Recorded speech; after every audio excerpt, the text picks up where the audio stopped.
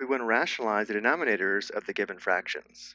Looking at our first example, we have the square root of y over 45, or y divided by 45, which equals the square root of the numerator over or divided by the square root of the denominator.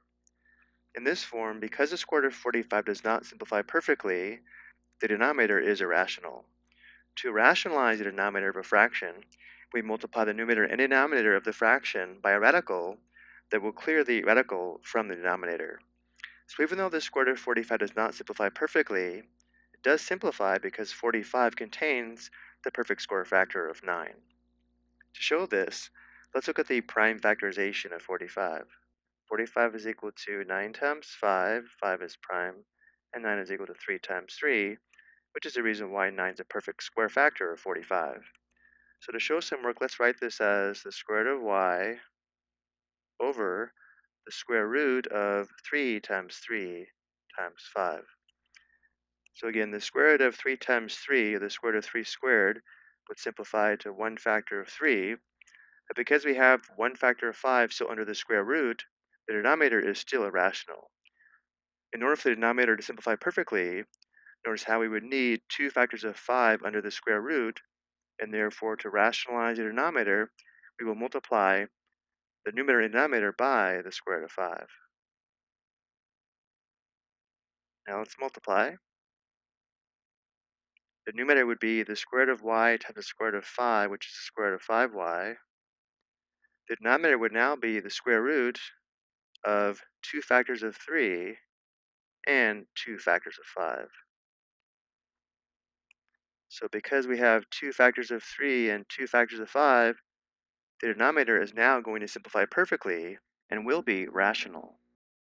So simplifying, we have the square root of 5y over the square root of 3 squared is equal to 1 factor of 3. The square root of 5 squared is equal to 1 factor of 5. So now we have the square root of 5y over 15, and the denominator is now rational. Let's look at our second example. We have the square root of 2 over x cubed, or 2 divided by x cubed, which is equal to the square root of 2 over the square root of x cubed. Notice how the denominator does not simplify perfectly, and therefore it's irrational, though it does simplify because x cubed contains the perfect square factor of x squared. Let's go ahead and expand the factors of x cubed and write this as the square root of 2 over the square root of x times x times x. And the square root of x times x, or the square root of x squared, does simplify, but we're still left with 1 factor of x under the square root. In order for the denominator to simplify perfectly, notice how we need 1 more factor of x underneath the square root, and therefore to rationalize the denominator, we'll multiply the numerator and denominator by the square root of x. Now we multiply. In the numerator, we have the square root of 2 times the square root of x, which is the square root of 2x. In the denominator now we have the square root of 1, 2, 3, 4 factors of x. So x squared is a perfect square here as well as here. So now the denominator is going to simplify perfectly.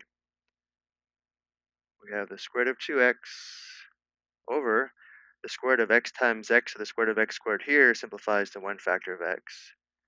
And the same thing here, the square root of x times x, or the square root of x squared, simplifies to another factor of x. So we have the square root of 2x over or divided by x squared. And now the denominator is rationalized. I hope you found this helpful.